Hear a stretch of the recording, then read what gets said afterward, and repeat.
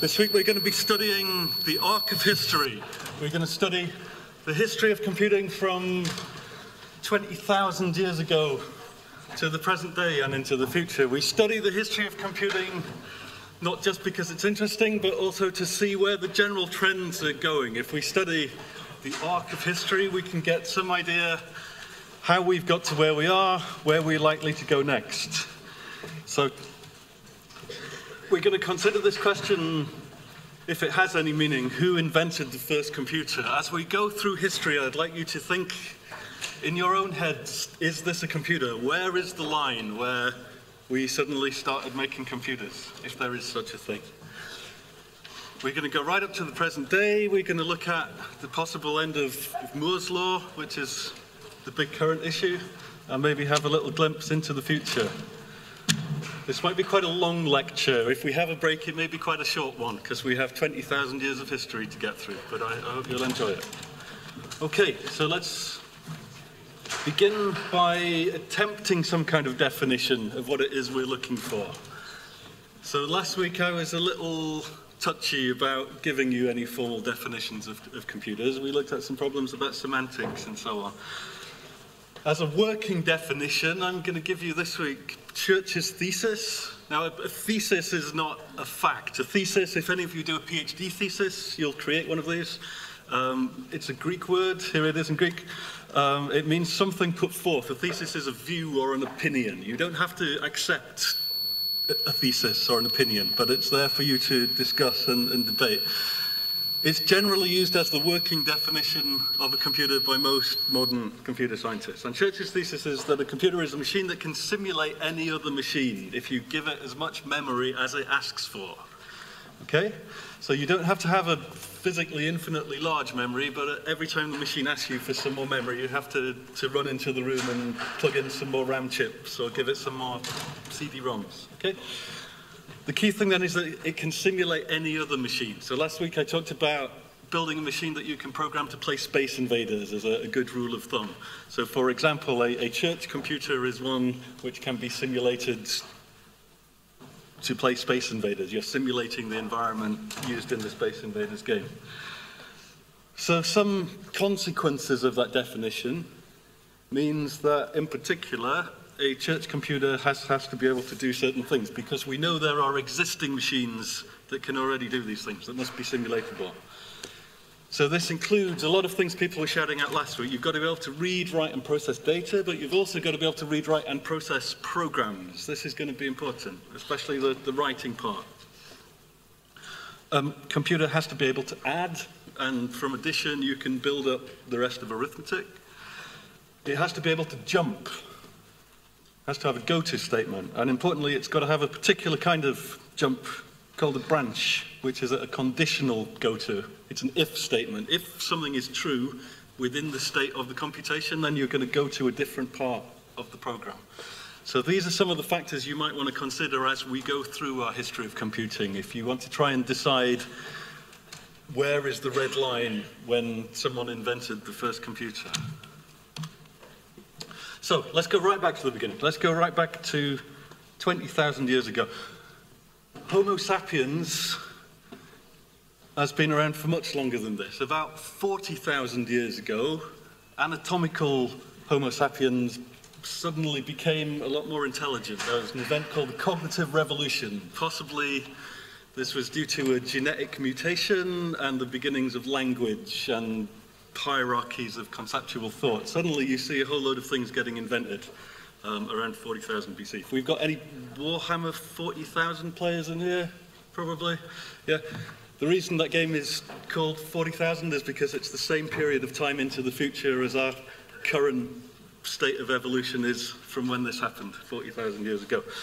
So within that period, about halfway through that period, we find the oldest possible known calculating device. This is called the Inshango bone that was dug up in the Congo a few decades ago.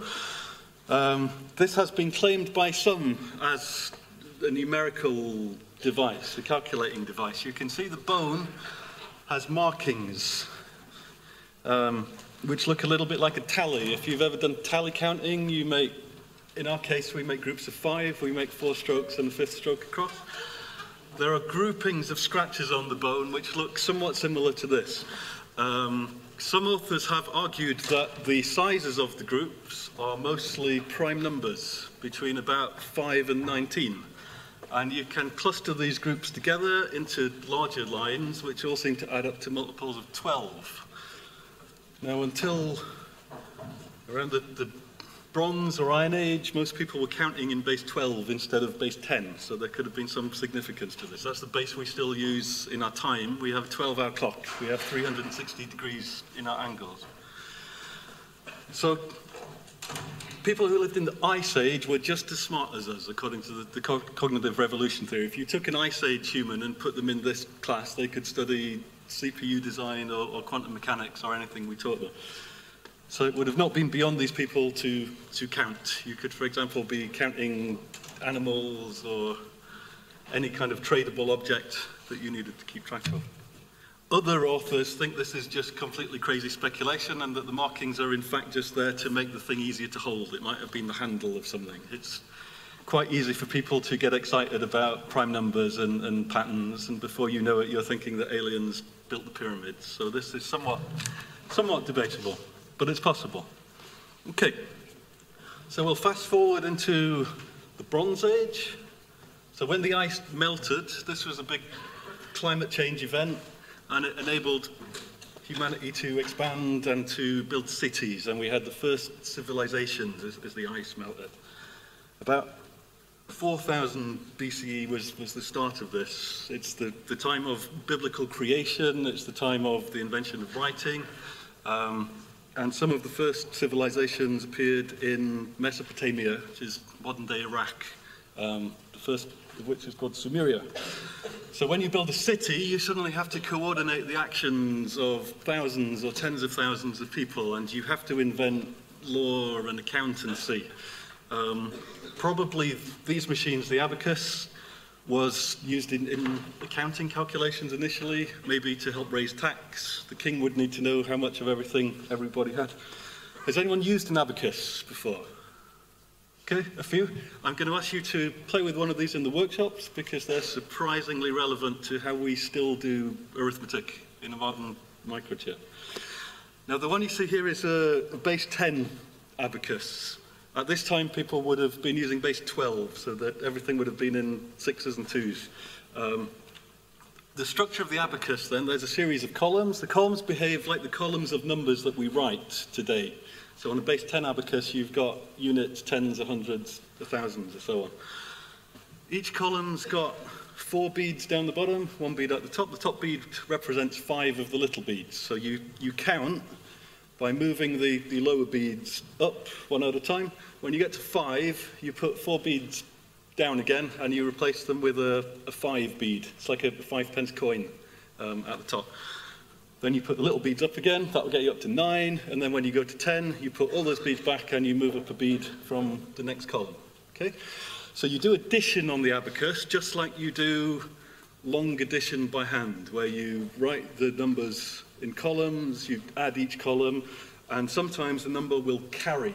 If you get to 9 and have to add 1, you have to carry the number into the next column. That carrying operation is very important all through the history of computing. Even now, we think about what's the best way to do that.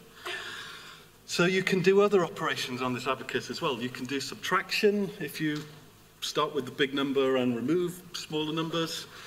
You can do multiplication if you've split the abacus into 2 sections or even 3 sections and use different parts of it to store different numbers.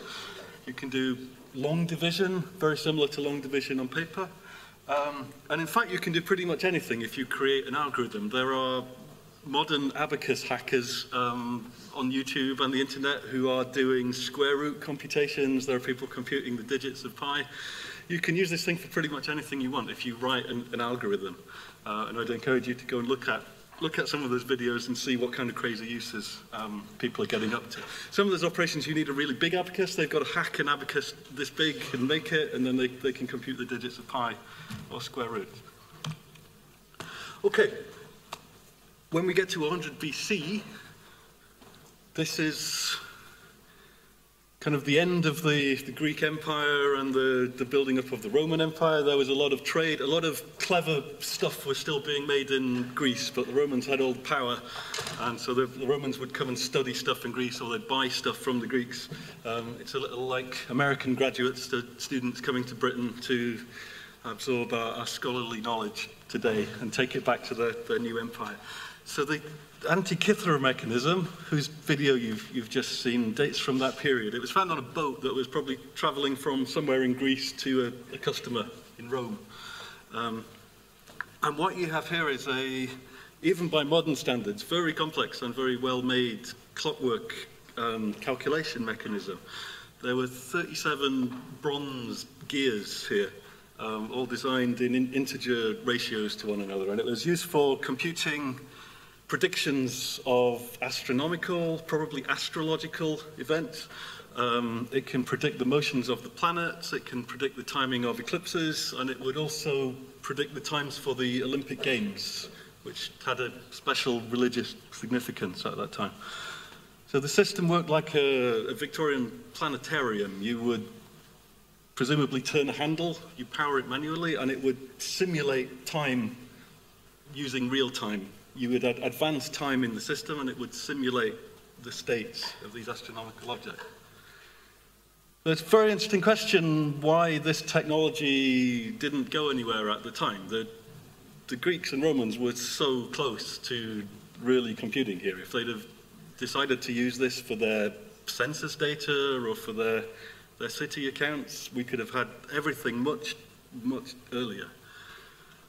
There's a trend in science fiction now called post-cyberpunk, where you take cyberpunk fiction and you push it back into the steam age and the diesel age. As far as I know, no one's done Greek punk yet, but if anyone wants a new thing, here's your chance. Okay, so from around a similar period, we see the first primitive robotics, if you like. This is a Roman odometry cart. If you run an empire like the Roman Empire, you have to build maps, you have to know the distances between places, and it's very important to have accurate measurements of distance. So the odometer, this is the ancestor of the device in your car that says how many miles your car's driven. It's currently used a lot in robotics. We need to understand how our wheels are moving, how far we've gone in order to control a robot. And it works by counting the number of rotations of the wheels. So what you see here are some metal balls up at the top. Each time this wheel goes round, there's a pin on a part of the circumference of the wheel. Each time the wheel makes a rotation, that pin is going to open a little trapdoor, and it's going to allow one of those balls to fall down into a container. When we get to the end of the journey, we open the container, we count how many balls landed in it, and that gives us a measure of distance. Now, this is the oldest one we know of, from around 50 CE. It's probable these things existed a couple of hundred years before, because the Romans and the Greeks were making very accurate measurements for that whole period. So even though we don't have the archaeological evidence, we have documents showing they had some way of measuring those things. It's hard to think of any other way that could have been done. So there's an interesting difference here between this and the Greek clockwork mechanism, that the Greek clockwork mechanism is analog. Everything is continuous. You rotate the gears, all the gears move continuously. This is a digital machine. This is counting the number of rotations. When a rotation finishes, that pin makes a discrete ball fall, okay? So there's an important difference here between an analog computer and a discrete device. It's really interesting to see that it was robotics that contributed this part of the history of computer science more generally. Okay. So no one in the West really did anything for about 1,000 years after that. We call it the Dark Ages. Our colleagues in the history department don't like this term so much. There's a big movement to try and show all the clever things we did in the West in the Dark Ages, but in terms of the history of computing, we did basically nothing for 1,000 years. But there was civilization, and it moved to the east. The Roman Empire didn't all fall when Rome fell. It moved to a new capital in Byzantium, and we also saw the Islamic Golden Age. So all the culture, all the learning, all the books moved from Western Europe to the east. So if we go to Baghdad, around 850 AD or CE, if you like, we find evidence of this. This is an automated music player, okay, called the automatic flute player. Now, pipe organs, like the organs you get in a church today, are very old. They're much older than pianos or any other kind of keyboard. The musical instrument pipe organ goes right back to Greece and Rome, as in this mosaic. At that time, these devices only had white notes. They hadn't invented the black notes.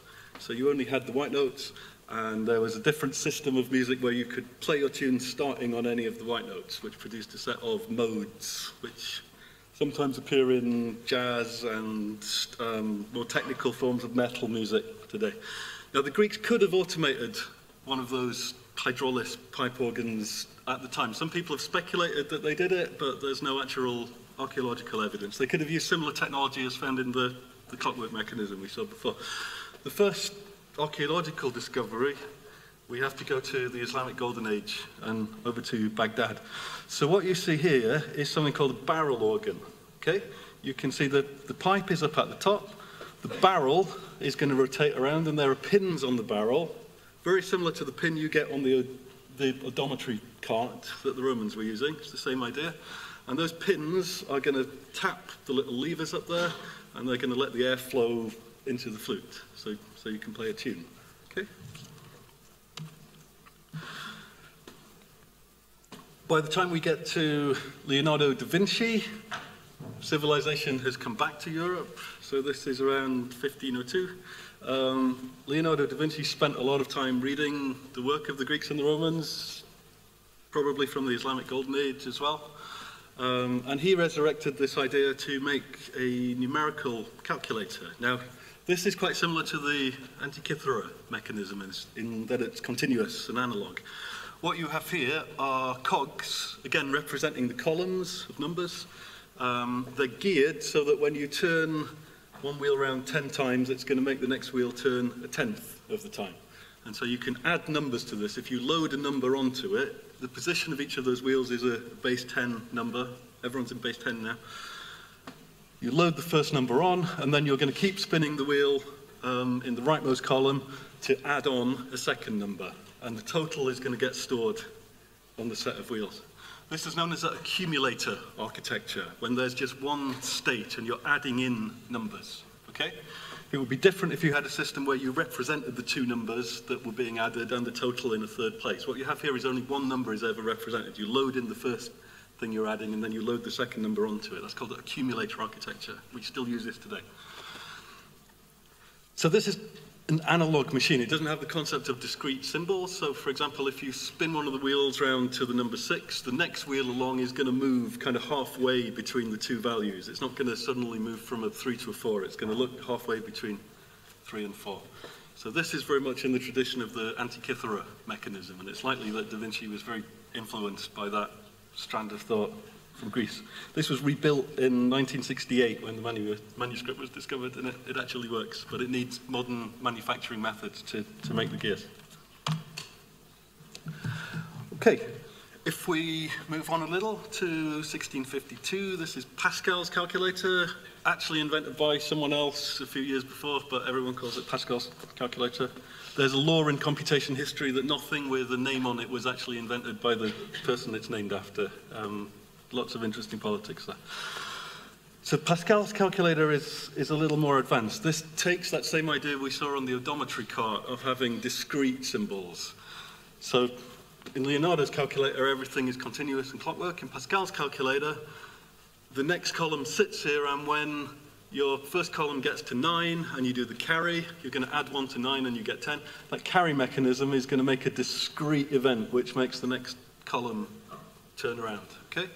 So again, this is an accumulator mechanism. You put a number on the calculator first, and then to add in a second number, you keep turning the dial on the right or pressing button now that we're discrete, and it's going to accumulate the total of that. So I have a little video of a modern rebuild of this to give you an idea. Let's take a look.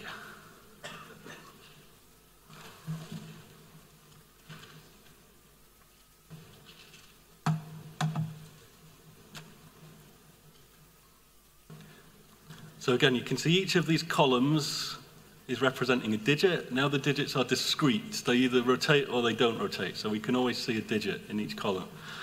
And you're going to look out for the carry mechanism. That's the mechanism when a column gets to the number 9 and we add one on. The 9 goes round to 0, but you have to add one on to the next column. Okay? If you think about this timing of the operation, it gives you a clue about the computational complexity of the operation, because you're doing some addition on one column. When you do that add 1, something else happens. Now the next column has come into play, and that carry process takes time. That's become a big thing all through the history of calculating and computing. So you'll see everything is discrete here. You'll see some buttons. When you press a button, it's going to make a discrete turn of the wheel now, unlike Leonardo's calculator, which was analog and continuous. Okay, so here we're loading some numbers on. Each of these is going to spin the wheel. So if we're adding two numbers A and B, the first thing we do is we put number A into the machine. Here we're just loading the first number into the columns of the machine. When we do the addition, we're going to tap away at the keys. You can either tap away the units key a whole bunch of times, or you can tap keys on the different columns to make the addition, and it's performing the same process that you do with the pen and paper when you add columns of arithmetic together. But you'll see there's this accumulation structure. There's only ever one number stored in the machine. That's called the accumulator. Okay, so now we're adding the second number into this. Did you see the carry? Yeah, we got to 9, and it actually did 2 carries because the next column was on 9 as well.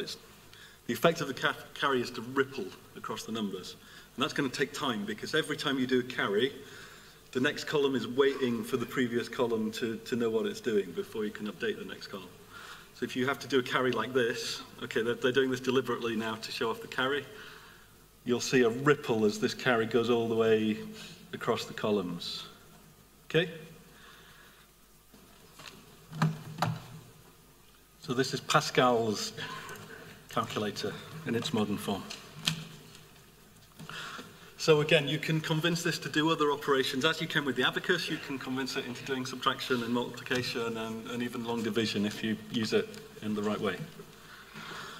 Okay, so moving quickly on to the Industrial Revolution, otherwise known as the steampunk age. So the Frenchman Jacquard was involved in textile manufacturing. You've ever been to an industrial museum here? Anyone been to, say, Manchester Museum of Industry? It's a great place to visit. Yeah, some good computer stuff in there as well. So this was the time engineers were building great big machines for automated weaving, for processing fabrics and textiles at an industrial scale. It's the time when everyone moved from the countryside to work in the factories. What those people were not able to replicate from the previous kind of craftsman industry of textiles was the complex patterns. For example, the textiles you see here have got patterns of flowers or paisley or other designs on them. So for a while there was a distinction. Anything with a pattern on it was going to be more expensive because it could only be made by an original artisan craftsman. This is before hipsters. But Jacquard wanted to automate this process so that he could make money making the pattern designs in an automated way. And so he came up with the use of punch cards. Okay? So these are cards that each position in 2D space is either punched or it's not. It's a 0 or a 1. As the cards run through the machine, the weaving process of the textiles is done by needles and hooks. And the machine throws the needles and hooks at the cards, and some of those needles and hooks will go through the hole. It's the mechanism itself is going through the punch card. And where they go through, they're going to act and they're going to form the patterns. Okay? So this artisan craftsmanship was replaced by the machine, doing the same process using punch cards. Okay? So also around this time, this is the Victorian time, the time of the Industrial Revolution, we see the same concept from the Islamic Golden Age in automated musical devices, using quite similar ideas. So if you've ever seen a music box like this, yeah? This is just the same idea as the Islamic flute player. It's a barrel. In this case, it's spring wound. You're going to wind it up. It's going to rotate a few times until it runs out of power. And the pins on the barrel are going to trigger these, in this case, metallic resonators, a little bit like a miniature xylophone.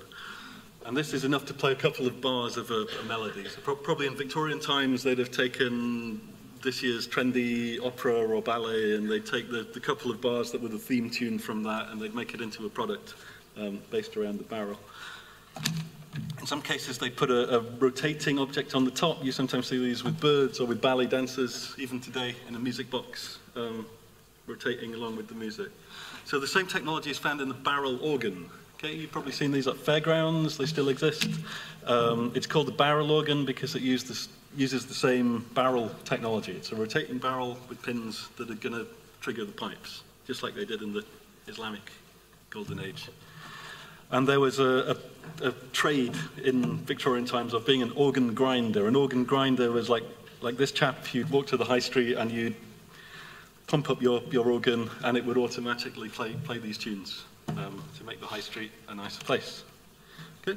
So all of this technology, the barrels, the punch cards, was floating around from the start of the Industrial Revolution, which is where we get to Charles Babbage, who took those ideas and put them back together in another calculating machine. So he'd have been studying Pascal's calculator, all those other devices, and he made the next step in that process. Now, Babbage made two completely different machines, and we have to get them the right way around. The first one was called the difference engine, which is arguably not so computer-like because it only does a single thing. This machine was eventually a commercial success. Used right up to probably the 1930s, sold a lot of copies. Babbage didn't make the money. It was Schultz who actually commercialized the thing. But it was designed for producing tables of the results of an equation. If you ever did a maths exam, do they still do this? You used to get a book and it has tables of trigonometric functions and some other weird functions. A lot of this is done on a calculator now, but you still occasionally see them. They were very important at the time for use in shipping. The ships wanted to carry these books with trigonometric functions to help them figure out where they were. And they were being made by hand at the time. And so an error in one of your trigonometric tables would be a very bad thing if you're trying to navigate a ship. So there was a big economic incentive to make these tables very correct. So Babbage's difference engine is designed only to compute values of polynomial functions. Okay, you can expand any function just about into a big polynomial, and then you literally turn the handle over on the right. You turn the handle, and the numbers come out of a printer at the other end that looks a bit like a typewriter. So even today, we talk about the kind of code that you can just turn the handle if something is automated. This is where that idea comes from. So again, Babbage was very concerned with the carrying mechanism here. What you actually have is a kind of parallel computer. You can see there's a very two-dimensional structure to this. So the machine's dealing with numbers. Each number is made of a set of digits representing columns, but then there are different stages in the calculation as you progress through it, which are happening as you move physically forward. So you see the digits are being represented vertically, and the steps of computation are being represented horizontally. So this is actually a parallel computer, okay? Or it's a parallel machine, at least. We often think that parallelization is a very new thing that we have to deal with now, but it's right there in the Victorian time. So I just want to give you another video to give some flavor of how this works. Again, look out for the carry mechanism. The great technical difficulty with all of these devices is implementing carry, because you can do a lot of your addition simultaneously. You can, if you've ever tried to do manual addition not in the way you were taught at school, you'd like to look at all the columns and just add up each column by itself, ignoring the carries, but then you have to deal with these numbers coming in by carry later on. So you'll see the dynamics of this have a very kind of rippling effect. You'll see that a bunch of stuff happens, and then you get to a carry, and the effect of that carry will ripple across the whole machine. Okay? The Lego version is only a small part. The whole device would have been much, much bigger than this. And you can see it's the same kind of technology being used throughout the Industrial Revolution. Usually these machines were being used to do physical work. You know, the gears, the cogs, the machinery. This was the steam age. The real engine would have all been made out of brass. It could have been powered either by physically turning the handle or by connecting it to a steam engine. And it would have been covered in oil to make the gears go smoothly. So you've got to imagine this thing smelling like a steam engine. You know, the smell of oil and coal and smoke was very much the spirit of the time. Okay, so that was the difference engine. The difference engine only computed values of polynomial equations. So it didn't have the ability to be programmed in the way we think of programming now. But Babbage's other engine, the analytical engine, did have that ability, and this is often claimed as the first computer. This is from 1837. Now, he never actually got this thing to work. As a scientist, he was somewhat problematic. He was a perfectionist. He basically got obsessed with making the carry mechanism work really optimally, and he kept getting distracted making different versions. But the basic design very much existed, and parts of it at least have been rebuilt in modern times and appear to work. This machine is astonishingly modern. It's so modern I'm going to use it later on to teach you how a modern CPU works, because you can see all the parts of a modern CPU physically embedded in this design. So unlike the difference engine then, this was capable of being given instructions in the program, put on punch cards, and in particular it had these operations of addition, jumping, and the conditional branching. You could do an if statement. You could say if a number was equal to another number, then go to a different part in the program. Okay? And the effect of that would be to fast forward the punch cards. It would spin the wheel with the punch cards on it, and it would take you to a different line in the program.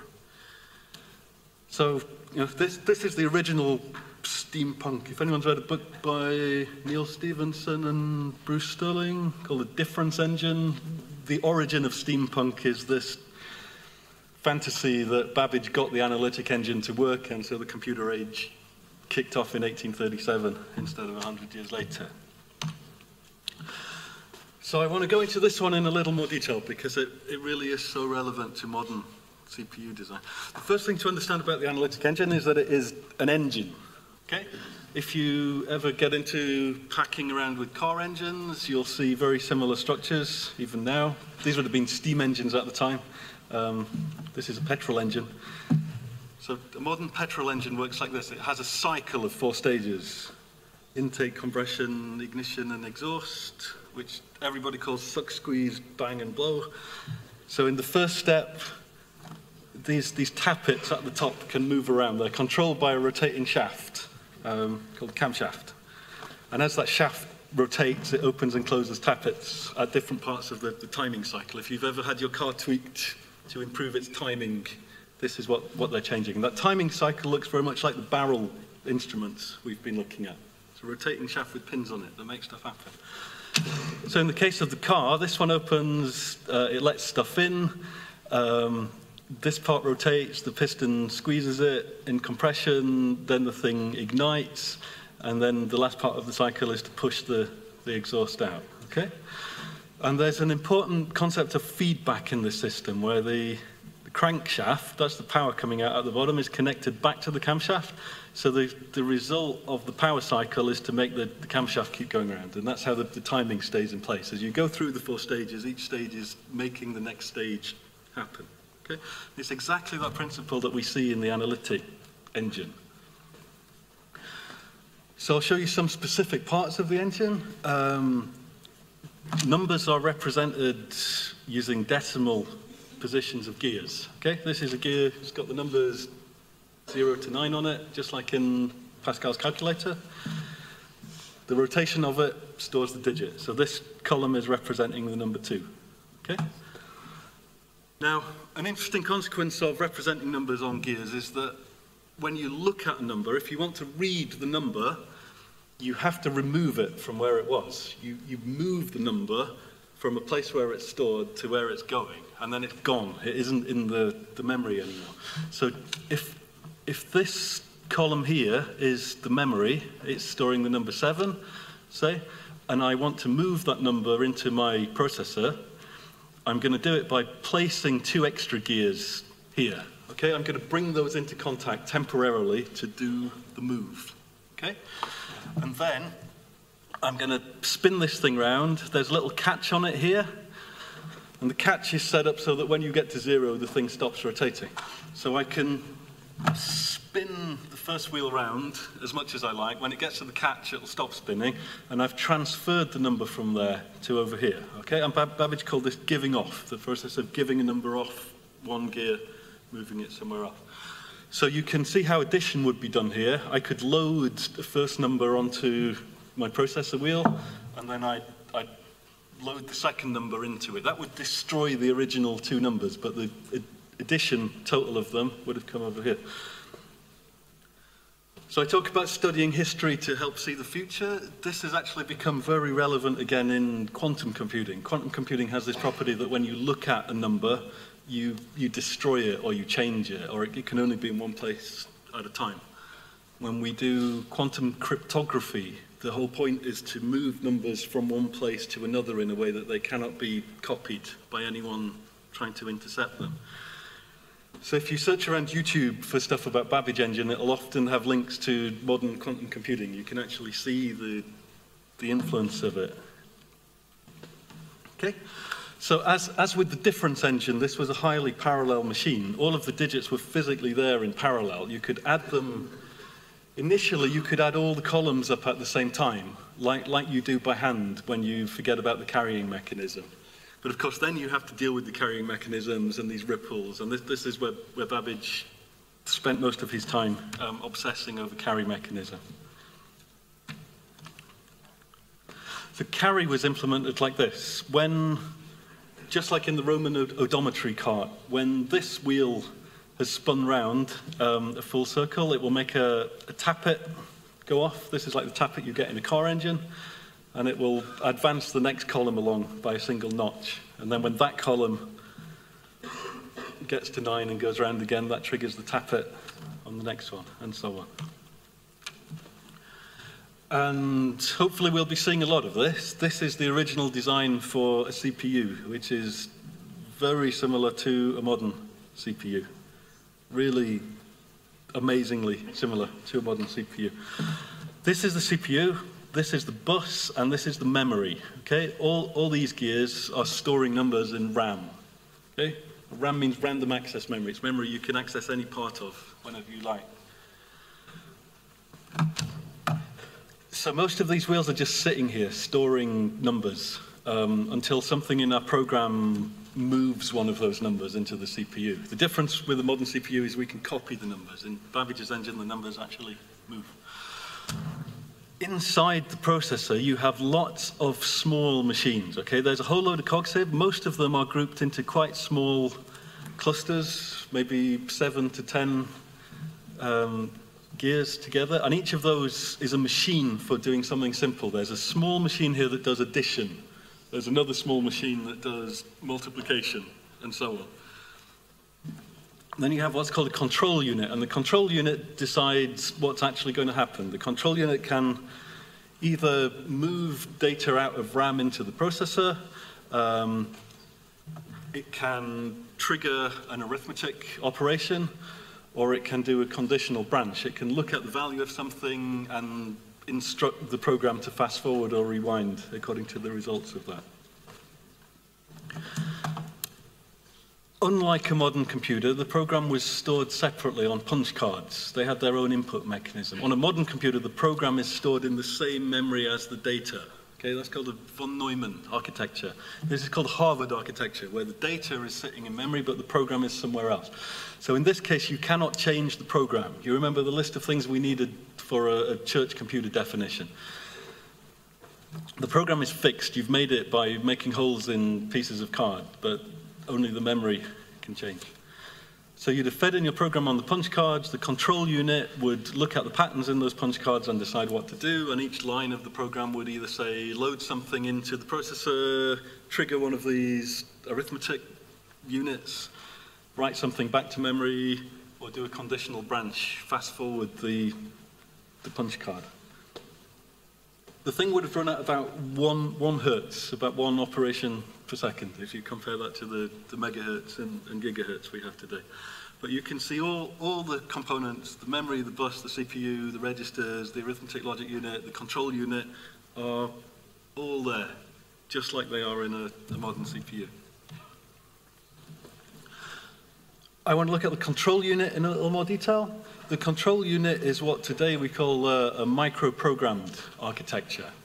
So the user's program is written on the punch cards, but there's a much smaller program that is permanently fixed into the machine using pins on a barrel again.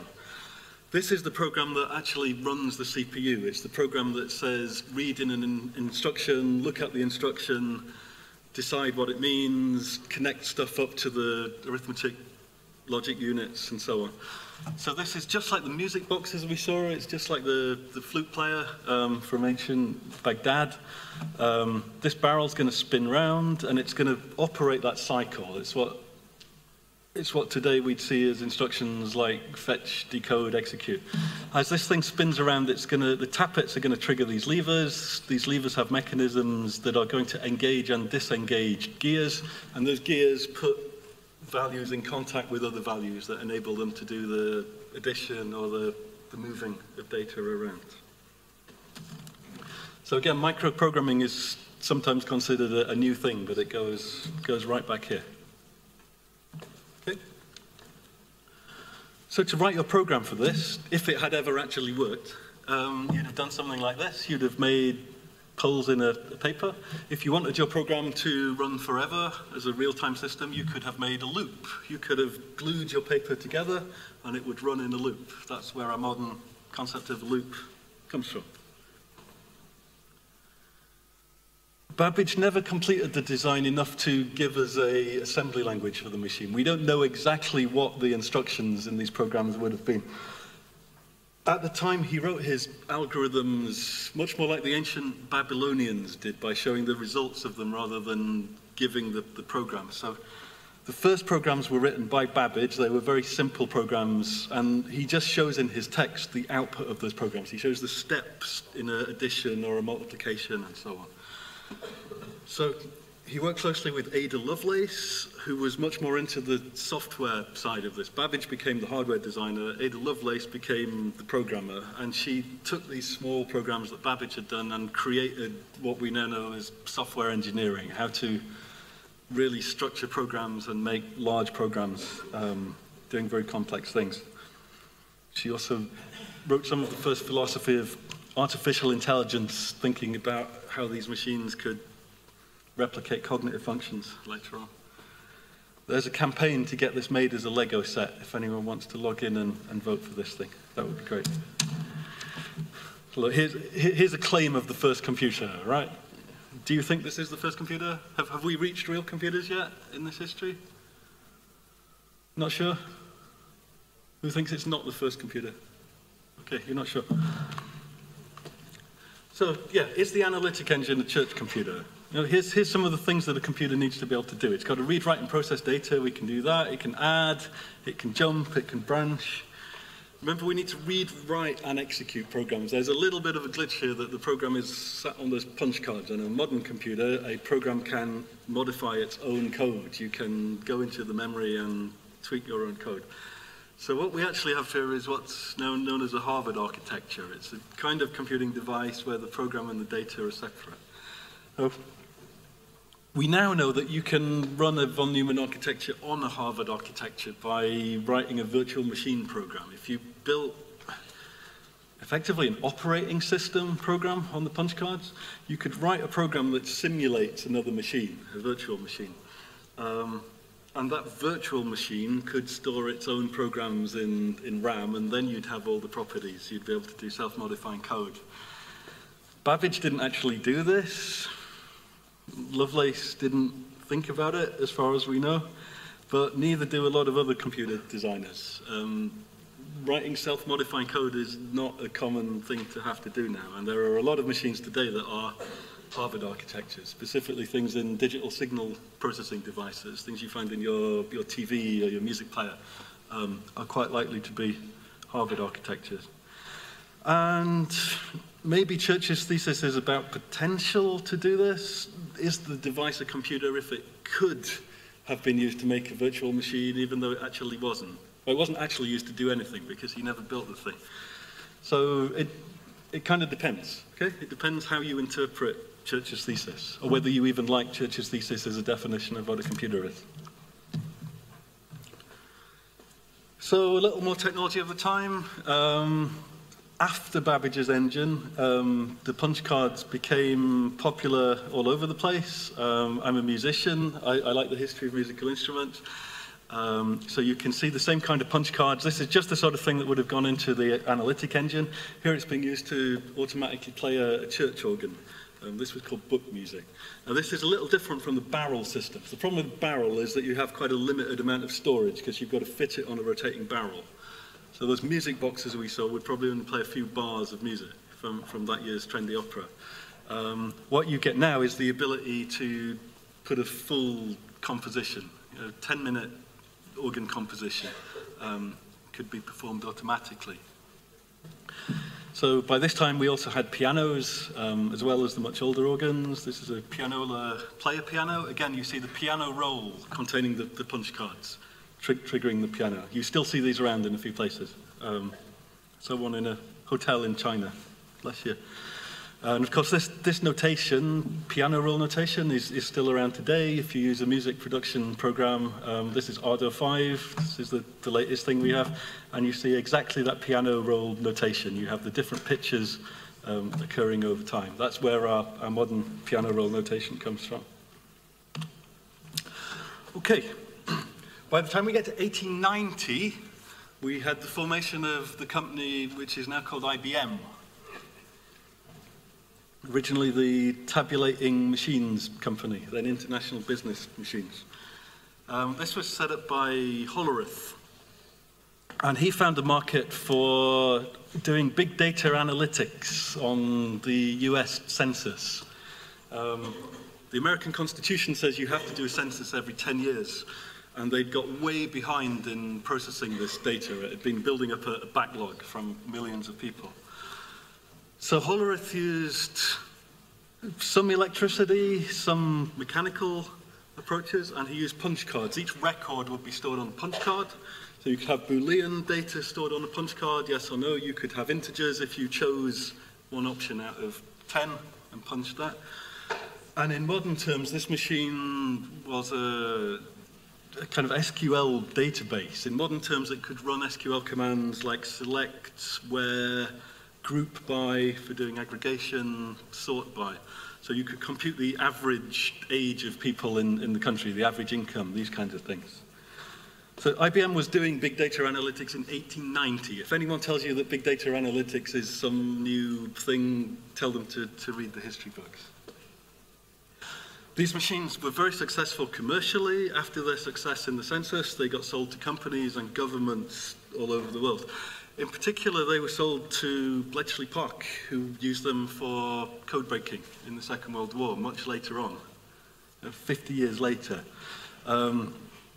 They were also sold to the German code breaking equivalent of Bletchley Park, the BDIN. And in a really dark piece of history, this is the CEO of IBM, Thomas Watson.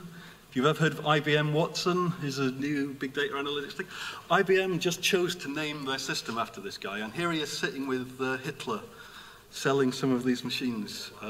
He was given an award for services to the Reich by Hitler, and there's evidence these machines were installed, not only installed in the concentration camps, but the IBM consultants were visiting there every month to maintain them.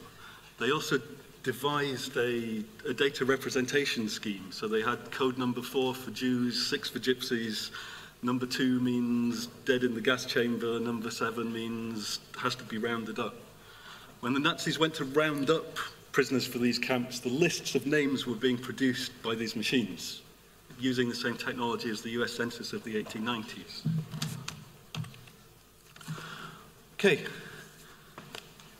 talking of Nazis, arguably the first electronic machine was built by this guy, the Nazi German Konrad Zuse. He was not a member of the Nazi party, but he collaborated with them. He took their research funding and he built this machine for military use by the regime in 1941.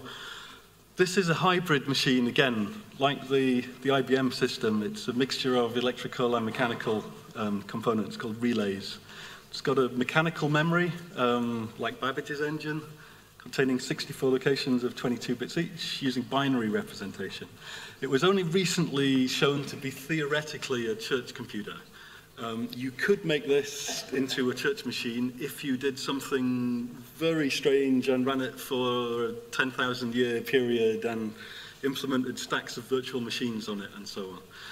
So potentially this could have been a von Neumann architecture, but very much in theory, and again, he didn't actually think of doing that. If you want to give him the credit, you probably want to give the credit to Babbage and Lovelace as well, because their machine could also have done this had anyone thought of building a virtual machine on it at the time. Okay.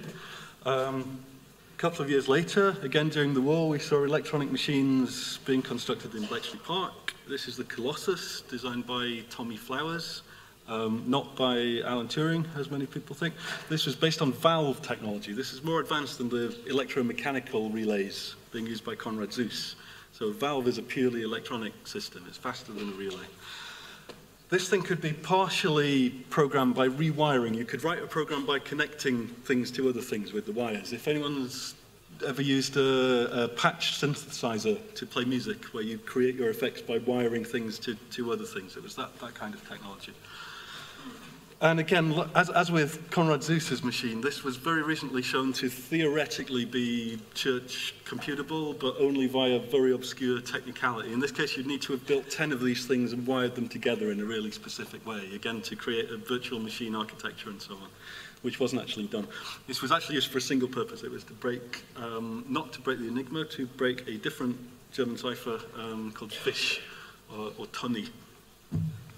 The ciphering machines, by the way, were basically typewriters with a Pascal's calculator stuck on the back. There's a very clear trajectory of technology all the way through these calculating machines. Okay, the American effort in the war was focused on this machine called ENIAC, which again was electrical. So you can see here a picture of the programmers.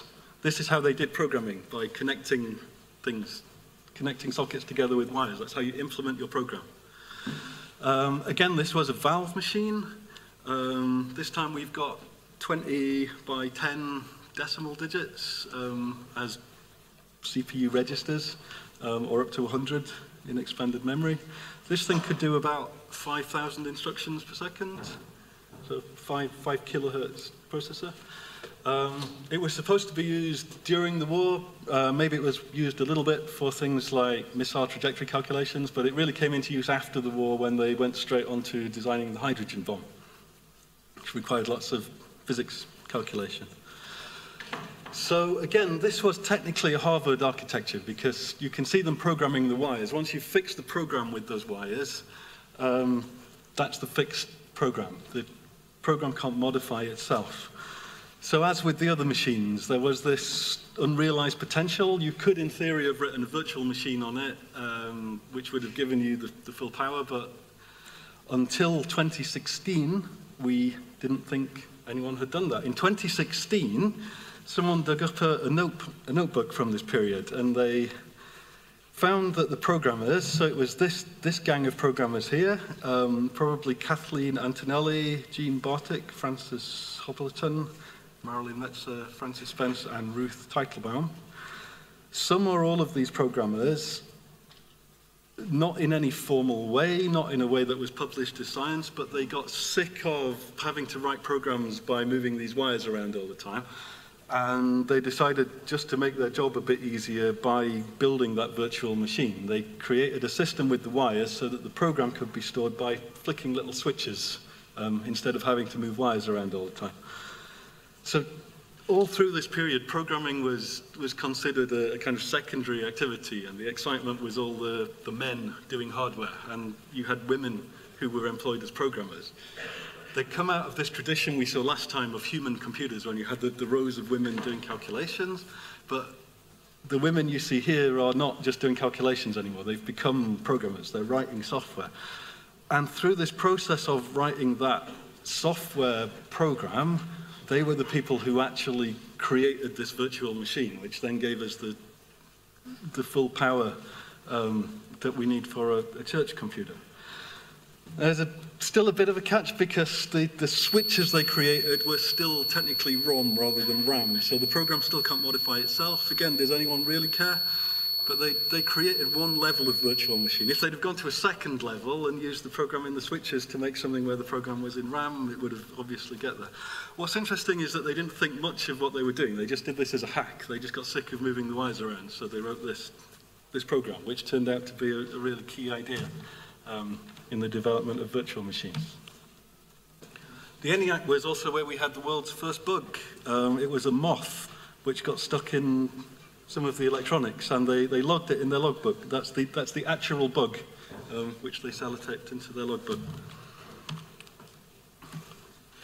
Okay, so after the war, we now go to Manchester, and you should go to Manchester and see this, because it's there in the Science Museum. If anyone's in the Computing Society, okay, you guys need to organise a coach trip to Manchester to go and see this thing. So this was a fully electronic machine again, along the lines of the modified ENIAC, but Manchester's claim to fame was this is the first time we had the program stored in the RAM instead of in the ROM. So on the ENIAC, you wrote your program in that second version with the switches, which are a kind of ROM, but here the program is stored in the same memory as the data. So if you really care about writing self-modifying code and all that, this is the first time we saw that level.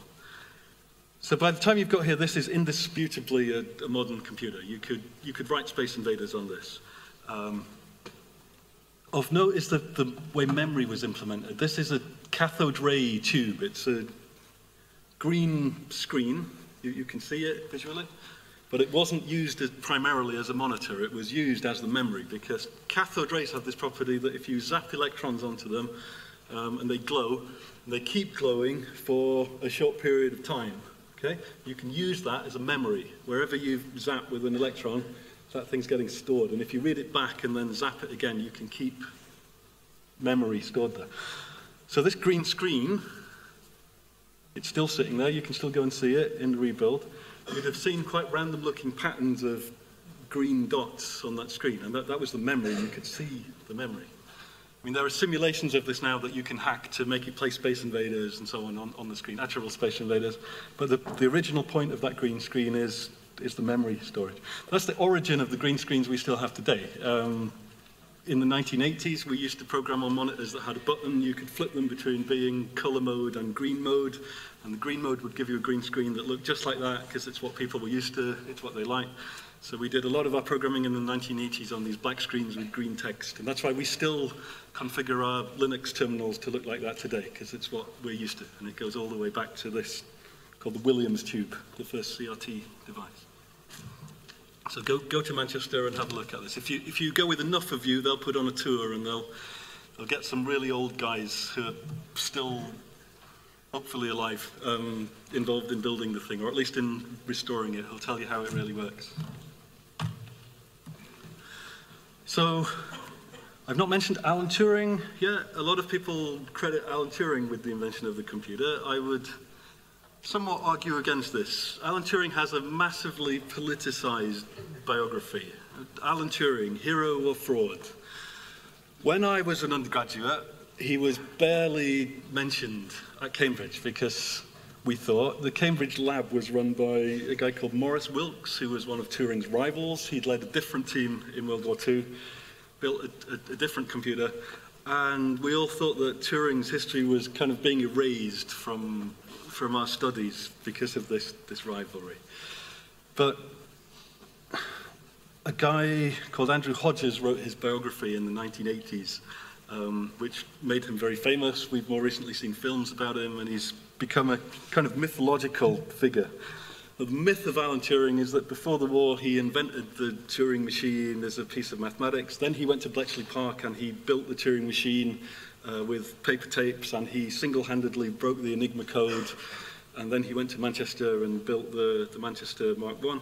And famously, he was gay, and at the end of his life, the British government hunted him down for being illegally gay and injected him with female hormones and made him go crazy, and then he killed himself by eating a poisoned apple, like the apple from the Snow White story. You know, it's a great story. how much of that is actually true? So I met Andrew Hodges a few years ago and we talked about his book. So that book has its own history from the 1980s. There was a time in the 1980s when the gay rights movement was very political. They were fighting a very important cause. And as part of that movement, which Andrew Hodges was a leading member of, they really needed to create a gay hero. They needed to say, you know, look at the contribution our community has made. Look at what the British government did to all of these people, and they needed a figurehead to represent it. They wanted to get him pardoned by the government and to change the law. And it was very convenient to settle on Turing, to build that myth around. If you look at what Turing actually did, he has this habit of showing up about a year after other people have just done something and then taking all the credit for it. There are still people in academia today who have a knack for doing this. You know, these communities like deep learning and data analytics. So the definition of the modern computer, which people credit to the Turing machine, was done by Church the year before. Church's paper was already published when Turing was doing. Sometimes it's called the Church-Turing thesis. So he gets his name attached to that a year after Church had already published the thing. Remember, all of this is happening 50 years after IBM was doing big data analytics on the 1890 census. They were doing that before Alan Turing was even born. When Alan Turing arrived at Bletchley Park, they were already running IBM machines to break the code. The codes had already been broken when Turing arrived at Bletchley Park by the Poles. They'd been reading the Enigma machine for 7 years. So sure, he made some very important contributions to improving the system. All through the war, both sides were constantly upgrading their codes and breaking them and upgrading them again. So he certainly made some of the steps in there, but so did the other hundreds of people who worked at Bletchley Park as well in a big team effort. The ENIAC was built in America during the war with no knowledge of Turing's theories as far as we know, but it was explicitly based on Babbage's designs. The ENIAC designers were steeped in reading Babbage. And then after the war, Turing arrived a year after the Manchester Baby was built, and he wrote the technical manual for it. So sure, he made some contributions, but you have to read his biography through the lens of history. You have to understand why this biography came to be the way it was. I think Turing actually was a genius, but for a completely different reason. If you actually read his paper, which is called On Computable Numbers, this is the paper that is credited as inventing the computer. The title of the paper isn't about the computable part, it's about the numbers. What he actually does in that paper is he creates an alternative way of defining the real numbers. If you talk to your friends in the mathematics department, they have this really bizarre way of defining what a real number is. And it makes them computationally uncountable. There's a bigger infinity of them than there are of the integers. What Turing did was he created a different concept of the real numbers, called the computable reals, or we should call them the Turing reals now. We should give them the letter T, like you have the letter R for reals. And he makes the real numbers countable, but not computationally enumerable. And this is some of the most beautiful mathematics I've ever seen in my life. And even now, it's not fully understood by everyone. You talk to your colleagues in the maths department, they've probably never heard of it. But we have a better definition of real numbers than the mathematicians do. We define real numbers as being programs, anything you can compute on a device. And this is really beautiful work, and there's a reference to his paper here if you'd like to check that out sometime. So, who invented the computer? Somewhere along that process, the computer appears to have been invented. So the modern concept of computation, again, you can argue whether you like it or not, it was defined by Church's thesis. That's a concept, not a natural machine. Certainly by the time we get to the Manchester Baby, that is indisputably a computer. This ENIAC system is very interesting. The initial version of ENIAC would have had the potential to be a computer if it was programmed in this virtual machine way. And in 2016, we found out that its programmers almost did that. They got to the point of putting another layer of programs in the ROM, at least. They'd have still needed a second virtual machine on top of it to get to a RAM program. But you could also have done that with the Colossus and the Zeus machine, but nobody did. You could even have done it with the analytic engine. It has the architectural potential to run as a virtual machine. But if you're going to make that argument, You could do this on any of these devices. You could take an abacus and you could write an algorithm for running a virtual machine on an abacus. You know, people have actually been calculating since probably 40,000 BCE. They've been using the abacus, mechanical calculators, paper pens, clay tablets, bones, rocks, their fingers, and natural numbers in their heads. You don't even need a physical device if you can do it in your head. And all of those systems are theoretically church computers because they can simulate any machine if they're programmed in a certain way to do that. So we've really always had computers, and church was just the first to notice.